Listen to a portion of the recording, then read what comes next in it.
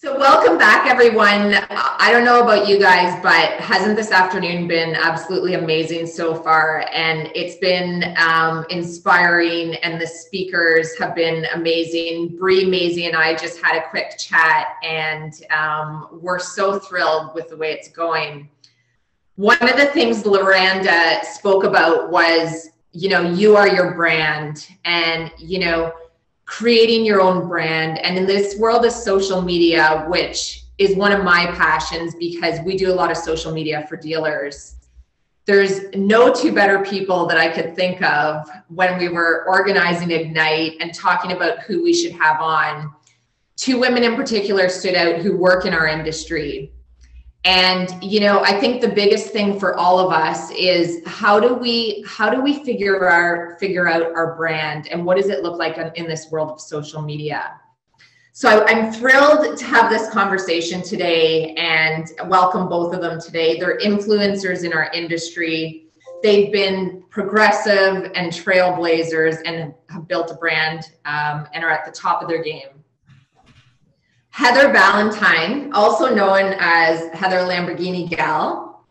She's a sales specialist and entrepreneur from humble beginnings, making $13 an hour. Heather is now at the top 1% of luxury car sales in North America. Her pursuit of excellence, education, and you have such an interesting background, Heather. I can't wait to share it. All began in Arkansas, where she was inspired by her parents. She graduated from the University of Tulsa with a Bachelor of Arts in Musical Theater. And during university, she placed top 10 in the Miss Arkansas pageant and has helped use these awards to pay for her education. Following her musician father's passion, Heather moved to LA to pursue a career in music entertainment. She collaborated with musicians and artists and eventually became part of a band that opened for many major acts in 17 different countries around the world. Crazy. Every time I read this, I'm like blown away. Together with co-writer Larry Bartley and Grammy-winning producer Pete Anderson, she created an album, The Cat's Meow. Throughout this time in LA, she juggled several online businesses, modeled for pinup publications, and was an actress in network television shows, Lifetime movies, and national commercials. This experience allowed her to cultivate the speed needed to become a motivational spokesperson, entertainment media mogul, and successful Lamborghini saleswoman. Saleswoman, I love it. She has filled this space with her journey to build an entertainment business and brands both new and traditional media. Overall, Heather's success as a sales guru and entrepreneur is the result of a determined mind and a growing entrepreneurial spirit. Whatever comes her way, she's driven to succeed. Heather, welcome, and thank you for joining Ignite today. Thank you for having me. Just in case it goes dark, I'll log in from another computer. I'm on my laptop, my work laptop, but just in case I lose power, I'll be right back, guys. Just want to all good. Jennifer Worsley. Jennifer, also known as Audi Please. She's a globally accredited Audi Brand Specialist, as well as a part-time cadet instructor with the Canadian Armed Forces. Jennifer began her automotive career 6 years ago selling cars and currently works for Audi Brampton. The interesting thing, welcome Jennifer, the interesting thing about both these women is I've met both of you on Instagram. And Heather and I have not even met in person. No. So it's crazy the relationships that we can all draw through social media and grow them over time. And Jennifer and I talk all the time. It's like, we're old friends that we have this wonderful relationship together. So thank you for joining us. Thank you. So Heather, I'm going to start off with you. And I want you to share a little bit about how you got exposed to the car industry, because you have a very colorful background and now you're selling Lamborghinis. Tell us a little bit more. Yeah, so I grew up in the southern US. My dad is a car guy. He always had a lot of American muscle in the garage growing up, usually 8 to 10 cars that he was restoring. And I used to get really pissed off as a kid because I wanted to drive them. I was like, Dad, why do we have all these and we can't drive them? And for him, they were investments. You know, he would restore them, sell them. Some of them he still has and keeps for years. But that kind of sparked my interest in cars. And as soon as I was old enough to drive and make money, of course, started buying cars and driving fast. So that's where it all started. Jennifer, what about you? Mine was not as exciting as Heather's. Mine was honestly really random.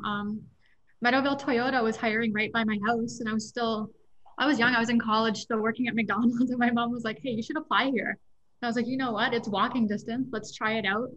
And I did. I got the job, and from there, I just honestly fell in love with the automotive industry. So both you guys are influencers and you both have a huge following. Heather, you have 47,000 followers on Instagram, and part of what we want to talk about today is branding yourself and how you guys have done this. So Heather, I want you to, social media is not new, and specifically during COVID, we see the importance of it because people are spending more time on it. They're, engaged more on social. We all have our phones in front of us. It's stepping away from it sometimes. But talk to us about how that started from being in the car business. I know you have a brand background of branding yourself, but talk to us how you became an influencer. So the goal was never to become an influencer, and my top portal would definitely be YouTube. I'm at about 24 million views now on YouTube with, I think, somewhere around 150,000 subscribers. It's all organic. I've never paid for any of it. But what inspired me to do it, Miranda, was I'm a serial homebody, and people don't know that about me, but I'm very social on social media and I love sales, but I honestly am the girl who comes home and puts her pajamas on and watches Netflix. Like, I like to be home. So in the beginning of my career, I was out every night. I was parking cars in front of D-Bar or anywhere I could, paying valets money to keep the Lambo right up front, buying guys drinks at the bars to network and build a clientele. And I thought, this is exhausting. I'm going to try social media. And it was back when nobody was doing it. Of course, I got tons of flack. They were like, that's stupid. You're wasting your time making videos and, all this content. It's costing you and you're never going to see it return. So I got a lot of flack from everyone that I worked with, management, other salespeople, but I took a risk and tried it, and it's obviously paid off. I'm at a point now where I work by appointment only. I don't have a set schedule. I work when I want with who I want. And it's because of, the social media and how much demand I have. I just want to touch, on one thing you said. We may have lost her for a minute, but we'll come back to that. Jen, talk to us about how you started, because coming from the armed forces and, McDonald's, and process is really driven in the McDonald's space. Yeah. But then you started at Audi Brampton, and, when you and I first met about 2 years ago, you said to me, it was a ton of work, social media out of the gate. So talk to us for those that may not, I know everyone has a social media account this day and age, but talk to us about it for business and how we engage in it and how you made yourself successful personally branding yourself. For sure. So it was definitely quite a process. Like, it started out when I was at Mercedes. I made the account because my manager said I wasn't passionate enough about the brand. So I was like, okay, how do I show I'm passionate about the brand? So this was when I was a delivery specialist. So it was by no means for business at that point. It was just to post photos. So I started posting and I started getting a bit of a following. Like, I remember my first time I got to 1,000. I was like, wow, like I have 1,000 followers. And it just slowly got bigger. But then I switched brands. So I went to Audi, and then I was a salesperson. And my managers were like, well, why don't you try to use this to get people in the door? And I almost laughed, like, as if I could do that. That's never going to happen. But I'll try. I'll start posting photos using hashtags. And then it just grew and grew and grew. Remember, it was one video of me and Wayne that didn't go viral, but just got a lot of attention, which grew the account bigger and bigger. And eventually I just had this following and I was able to use it to my advantage. So one thing that we see specifically when people are starting social accounts is they're nervous to get in front of the camera or get pictures of themselves or to do videos or talk about what they do or educate people. Talk to us about how we can overcome that, because you have these amazing pictures of yourself and you you're so authentic in the way you present yourself to your audience. So talk to us a little bit about how people can do that and what best practice people can take away from that. Yeah, for sure. I try to do a bit of everything and a bit of always something different. Like if you go to my account, you'll see it's almost by month, I switch themes or ideas. As I get a new idea, I'll just go with it. So for the longest time, it was just nails and keys.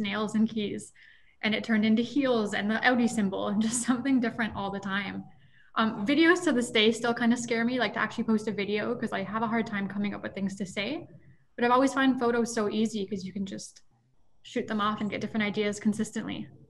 And, you know, when it comes to your teammates, you get your teammates very involved in everything that you do on social. And we almost get to go through that journey of building a relationship with them. How important is that? Oh, my team's the best. They've always been so supportive with all of this, either taking the photos with me, or just giving me ideas. Sometimes they'll come in and have something on their phone and be like, Jen, you should do like an image like this, and we'll do it together. And it's definitely important to have your colleagues having your back, because they support you through the whole thing. As a brand specialist, how do you balance personal versus professional content? And that's one of the questions that, you know, is always that fine line, because you are representing Audi, or, you know, all of us are representing companies or brands, and it's drawing that fine line. How do you do that? And what goes through, maybe you can walk us through the process of what that looks like.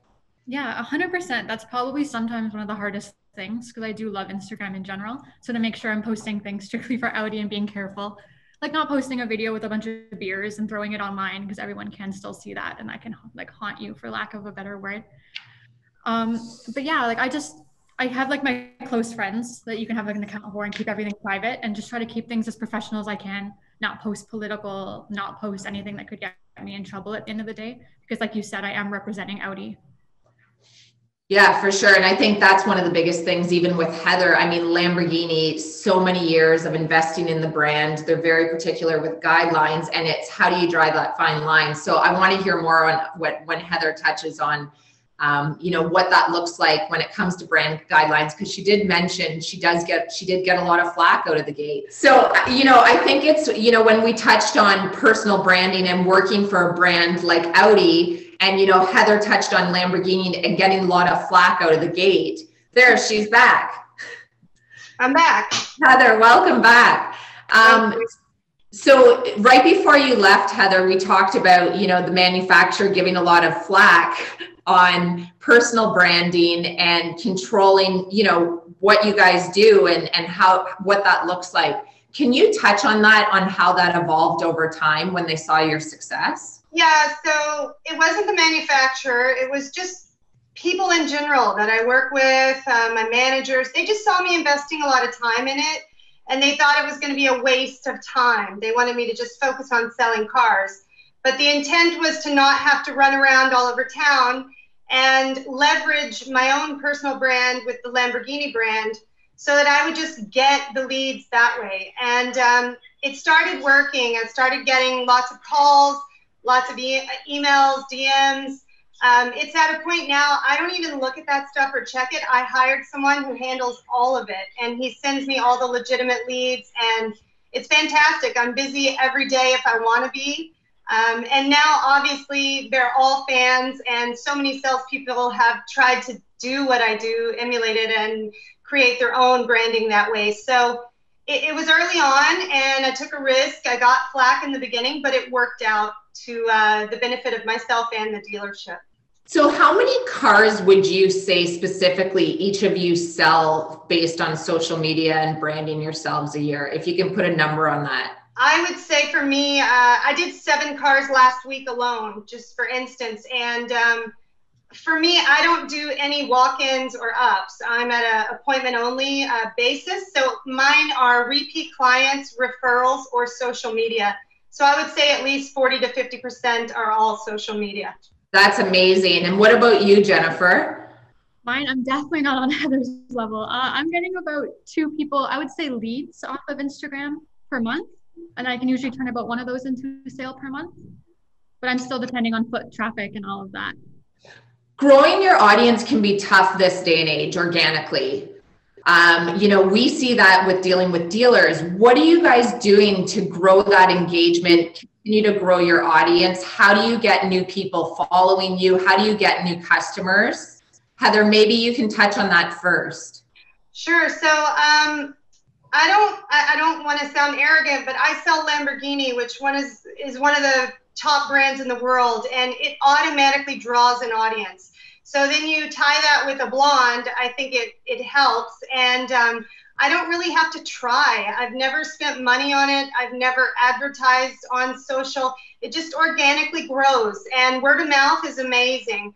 I think I would have to give all the credit to my assistant, because he comes up with all the content, the photos, the videos. He plans everything I do, and without him, I would be lost. So I'm really just the face, and I'm the closer, but he's the content creator. He's the one coming up with what we post, and I think that's invaluable because he obviously knows what's on trend and what we need to be posting to help grow that audience. Jennifer, do you want to touch on that? You're probably going to say, you know, I have a long way, and you know, I don't know if you have an assistant or not, but I'd like you to touch on that as well. Yeah, I try kind of with what Heather said on staying current. Like, our assistant tries to stay with the current themes. So whatever's going on, whenever there's different themes or challenges, I always try to join that, because just hashtags and doing those themes can definitely get you a following, even if it's only a couple hundred each time. How do you guys come up with content? Like, I know, Heather, you said you have someone that kind of helps you with that, but you have such a background on branding. How do you guys come up with daily content and ideas to make sure that you're constantly putting yourself out there? I mean, Heather, you deal with probably some really interesting clients in the market that you work in, and I'm sure you have a million stories to share, but maybe what's that? I could write a book. I'm sure, and you already have, but you know, can you share with us what that looks like? Because you are dealing with a totally elite clientele, and you know, what you see on every given day must be different. I mean, you were talking to me last week about getting cars across into Europe, and you know, in different ways, and not putting them on, you know, a boat across the Atlantic kind of thing. So we'd love to hear some of your stories. Yeah, so the question, the content, so I do discuss with my assistant ideas. He's really good about coming up with like bullet points. What do you think of this? What do you think of that? I'm a very strong personality. I won't do something that I don't believe in or like. So he runs the ideas by me. We chat about it, and we decide what's best for the channel, the brand, and ultimately to help sell cars. We never do anything that makes me in a bad light. Like, I'm not into like prank videos or any of that stuff that people do, the gold digger videos and that sort of thing. Even though I have access to those kind of cars, I always want it to be reputable and professional. So we try to stay within those guidelines. Otherwise, we could have millions of followers if we'd be willing to do that stuff. So that kind of answers that portion. As far as my clientele, I deal with the uber rich, lots of celebrities, CEOs, entrepreneurs. You know, the cheapest thing I sell is like $350,000 and up. So, you know, I've done cars that are 4 million. I've, you know, spec'd very limited edition cars, 1 of 20 in the world. So I deal with the uber rich. And I think with Lamborghini and people that buy Lamborghini, they're actually just down-to-earth people. And I don't put on airs. I don't wear suits. I don't talk formal with them. I'm very down-to-earth by nature, and that's exactly how I deal with them. And they're like a friend that, you know, I'm helping them spec their dream $4 million car. And I do get a lot of social media clients wanting to buy from me because of the YouTube channel and Instagram, and I do sell pre-owned vehicles all over the world. So, but regardless of how wealthy they are, I mean, everybody that knows my story knows I came from a farm. I was up at 5 a.m. doing chores. I started in the car business 9 years ago, making $13 an hour. So I wasn't where I am now, and a lot of them weren't either. So they just like to be treated like normal people. You know, there's a lot of, you know, cliche about women and cars, and you're at the top 1% when it comes to luxury sales. Do you ever experience people coming to buy from you, and you're a female, and you know, what does that look like? And I want you both to answer that. Maybe Heather, you can go first, because that's something why we're doing what we're doing today. Yeah, so being a female in the beginning, I had a lot of flack. People said, oh, you don't know anything about cars. You just shake your TNA in front of people to get a deal. So that made me work even harder. I spent hours with the mechanics in the back. I would buy them coffee. I wanted to know the cars inside and out. I wanted to be better than anyone, man or woman, doing what I do. And when people call me at 1 in the morning with an emergency, I know exactly what to tell them to fix the problem. So I spent hours and lots of time just becoming the best and really knowing my product inside and out. And I don't know if everyone knows, but I actually can sell 8 brands. I can sell Bugatti, I can sell Rolls-Royce, I can sell Aston Martin, Bentley. I mean, the list goes on, but I chose to specifically specialize in Lamborghini. I wanted to do one thing and be the best at it and be known for that one thing. And I still sell the other brands, but I get the product specialist for those brands and those deals involved to do the delivery. But this way, no matter what, man, woman, it doesn't matter. I'm the expert when it comes to Lamborghini. So it ended up, once I did that and I sort of became known and my name became synonymous with the Lamborghini brand, yes, people sought me out and they book appointments with me all the time now because they want to deal with me. And I think, 99% of my clients are wealthy men, and they love that I'm a Southern woman. And I have that femininity, and I can give them opinions regarding their custom interiors and, color combinations and whatnot. So they actually really like the fact that I'm a woman. I think initially I had to prove myself, but nowadays that's a thing of the past. And I'm grateful to have the clients I have. And I think being a woman, if anything, sets me apart. Yeah, I've worked with many women throughout the auto industry, and they've always been at the top of their game. They invest in themselves, they grow, they're knowledgeable, and it's so amazing. And I think that speaks to all the speakers today on everyone investing in themselves to be at the top of their game. Jen, do you want to touch on that question too? Because I think it's important coming from you as well. Yeah, for sure. I've always thought being a woman in the automotive actually helped me sell cars, because I find a lot of women come in and they want to deal with a woman. And not a lot of dealerships actually have a female sales rep. So having that and giving them, they'll look on the website ahead of time and strictly come to that dealership because there's a female rep they can deal with. So I definitely think that helps out. Heather, I want you to touch on, if you were to give advice to people that just started in the industry or want to look at creating a brand for themselves, what type of advice would you give them? So just starting in the industry, obviously, you need to hone your skills as a closer, especially if you want to one day make it to a super luxe level. That is, one of the most important skills. I think you can do that with integrity. That's what I try to do, where I really know my clients. I really get to know my clients. I know their wives' names. I know their kids' names. I know their birthdays. I really know them. And I have roughly now about 700 repeat clients in this province. So I've built that over a long period of time. But I think when you're starting out, obviously working somewhere high volume, where you can interact with a lot of people, you can learn how to close. I mean, those are all very good things that you're going to need to know later. Then you're going to become confident enough to develop your own style. And once you become a really great closer and you're doing, astronomical numbers, then you can start setting up your lifestyle the way you want. Like me, where I don't work a schedule. I work whenever I want, whatever days I want. And that's when you get the luxury of freedom and flexibility. But starting out, just get your foot in the door. I started at Tesla making $13 an hour with no commission. It was pretty brutal work conditions, but I was passionate about the product and I gained a lot of experience.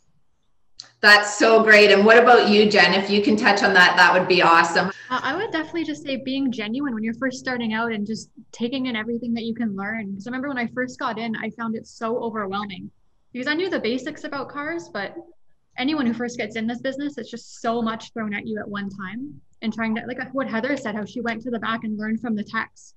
I remember I did that once, and just taking in all that information, because sure, I have to sell it, but to be able to answer that call and know answers about details just really, really helps you out. And just when you don't know, be honest. Like the amount of times I just sit someone down and learn with them something that they were asking me, I don't see any harm in that rather than trying to fake it. If I can say one thing, I was a hustler. I was an immigrant to this country. I knew nobody. And I would literally grease the text with cash to send me leads. So you gotta think outside the box. Like, yeah, do social media, but it doesn't hurt to develop and cultivate relationships where people are on your side, because, you know, I is never as good as we, and a big team makes the difference. Yeah, I agree with you. You know, it's crazy. Like I remember going out to the General Motors plant when I first started selling newspaper ads.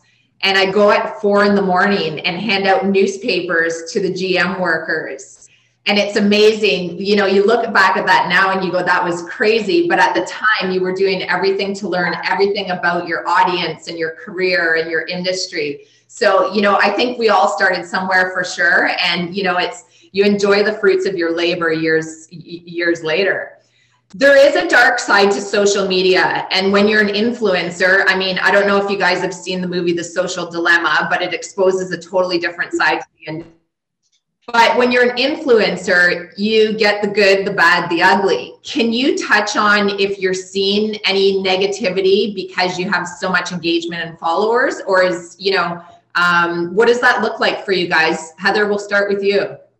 Yeah, so in the beginning, I used to read every comment and I would reply to every comment. It would take me hours.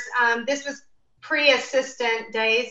And I'm pretty lucky because my following is organic. So most of them are very positive, but there's always a few that are just nasty trolls and they, you know, they can't help themselves. I decided at one point when things were really taking off to hire my assistant, Marc, and he's been amazing. Hiring him was the best thing I ever did. He manages and handles all of it. And I think though, even before that, when you're not at that level yet, just let it roll off, because, you know, when 99% of it is good, you're doing something right. And you just have to understand that that's part of being in the public eye, and don't let it affect you. And don't feel bad about calling them out or responding. It's amazing how sometimes when you will reply, they change their story very quickly and they just want attention. Right, right. And what about you, Jennifer? I haven't ever had anything too bad, but I remember like small things, like when I took a video while driving, someone called my general manager and said I did that. Or even as small as just not liking a post, I just block people. Like when they say rude things, I don't really have time for that. Like I just block them and move forward, because what am I going to do? But it definitely happens. Let it roll. Yeah, that's good advice. Let it roll. I think that's something all women can learn to do better, right? Is kind of just move forward and not worry about all the noise. I think that's so crucial this day and age. I'm going to shift gears a little bit because I want to talk about social media and bringing, you know, your personal lives into it. Heather, I notice you don't bring a lot of your personal life into your social media, but I see tidbits sometime, including your son. Talk to us a little bit about that strategy, because it's hard not to share your whole authentic self, including kids, because people want to know about that and want to see it. They do, and they ask, and I think a little bit is fine. It shows that you're human, and they obviously want to buy more cars from you the more they know and the more they like you. I mean, so it doesn't hurt, but I am also a very private person, and like I said, a serial homebody. So I don't really feel the need to put too much on. Occasionally I want to share something, because a lot of my clients are dear friends now. They've been buying Lambos from me for 9 years. And, you know, that is a way that we communicate without having to text every single one of them or call. So I do put up minimal things, and just when I feel like it. I don't have any real set guideline. My assistant obviously chimes in. and gives me his opinions about everything, which I appreciate. But there's no real plan. It's just I keep mainly the content focused on the brand, the product, and selling. And then occasionally I throw a little tidbit out there. Who's your favorite person to follow on social media, Heather? I'm interested. Oh my God, my favorite. That's tough. Boy, you threw me with this one. Because I don't even watch social media now. Like, honestly, Marc does it all. He does all of it. And I rarely follow someone back. And it's not personal. It's just, I'm not on there. I'm not looking at it. I honestly started it for sales. I do, when my clients message, my assistant tells me, hey, so-and-so's messaging. And I'm like, okay, I'm going to actually respond to this myself.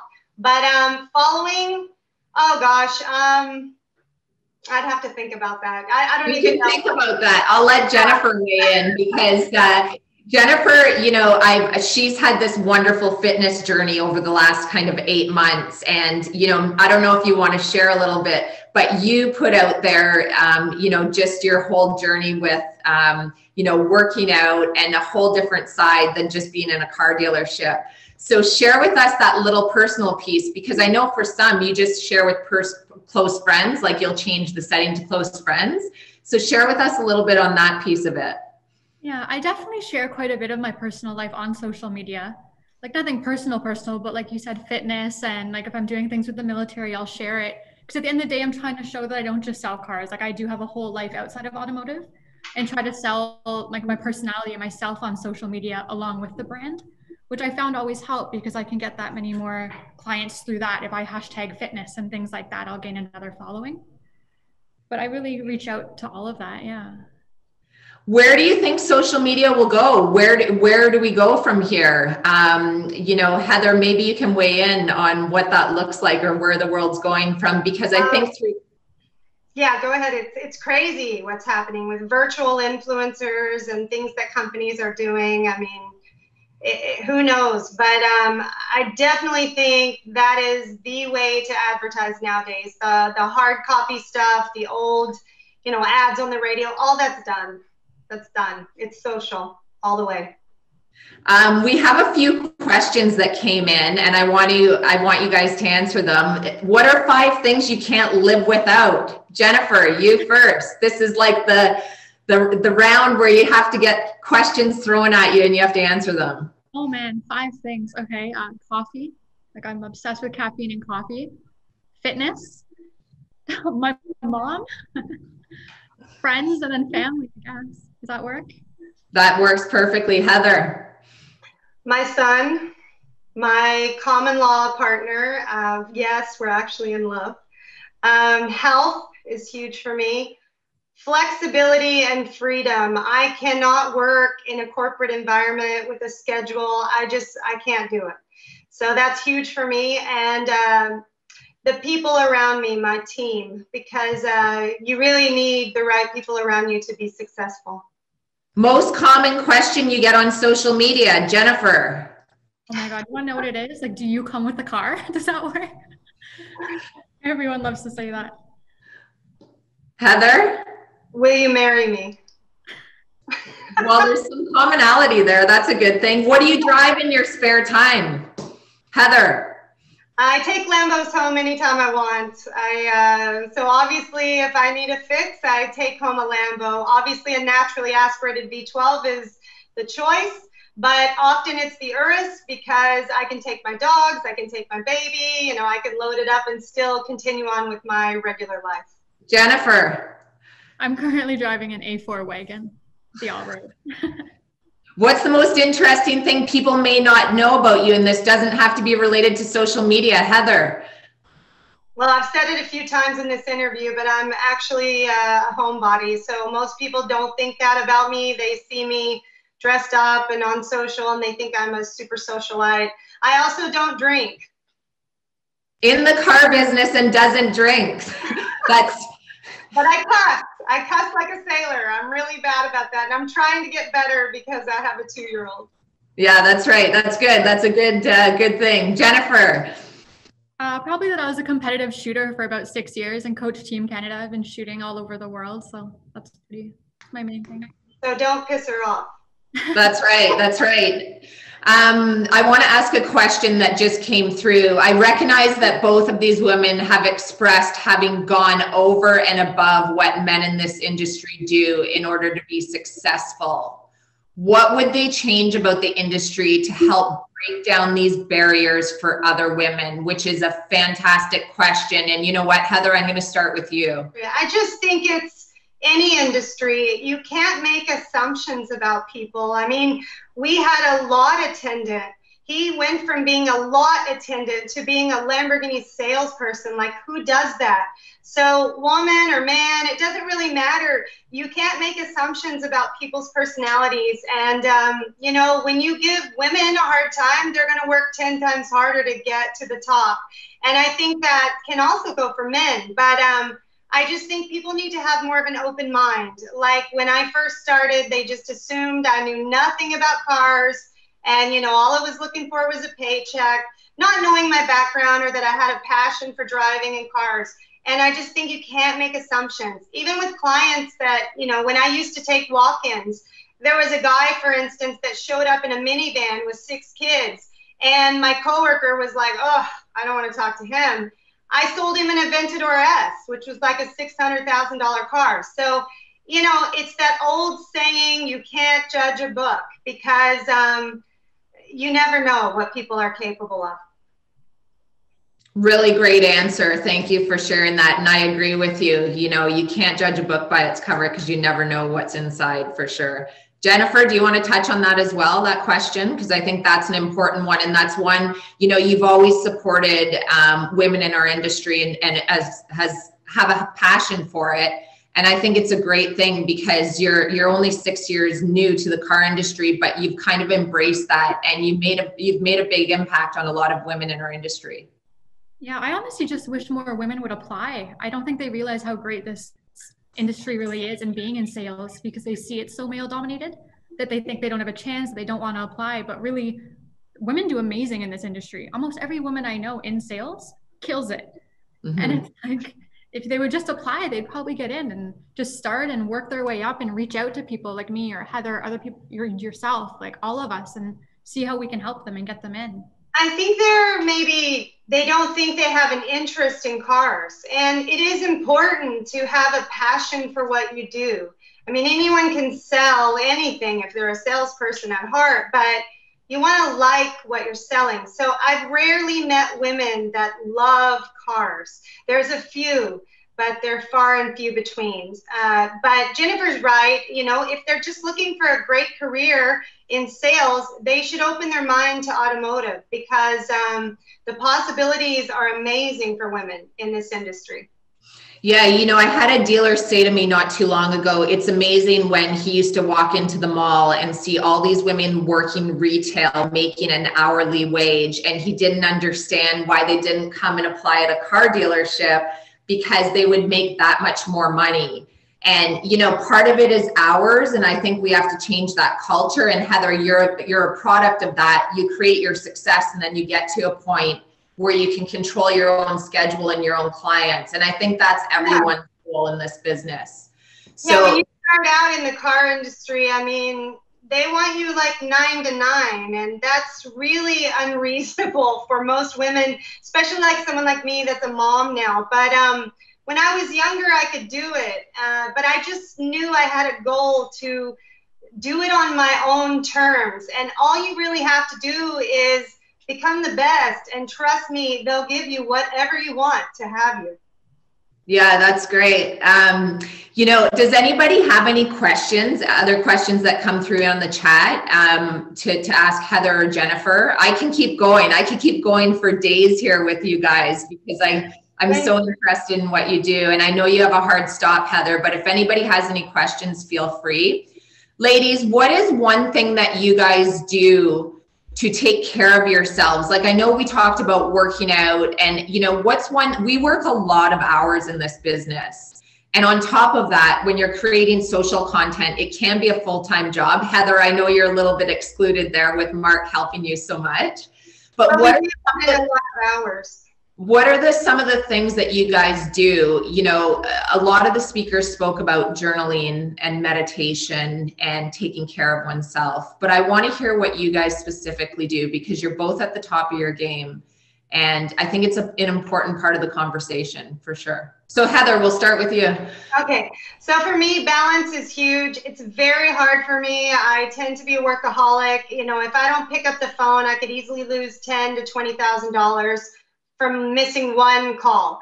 So it's very hard for me to set boundaries, but I have to do it. Today I'm supposed to be on vacation, but obviously I've been working all morning. So it's just very hard, but you really have to try. I think COVID has made it harder for me because I can't just go away to a deserted island like I normally do 3 times a year. I have to literally just be home, and it's hard for me not to work. But you got to try to set balance. I Peloton. I just bought one of those massive gallon water bottles from Amazon because I'm really bad about drinking water. I tend to drink way too much coffee. So I'm trying to implement that into my life, more water. Fortunately, I have an amazing personal trainer here as my hubby. So he cooks amazing healthy meals for us every night. So I come home to like dinner already made, and he helps me out obviously if I want training. So I'm lucky in that respect. But I think the main thing I would push is, you know, when you become very successful and very busy, you got to find balance, because it will just wear you down, beat you down to nothing, you know, and then you won't be successful.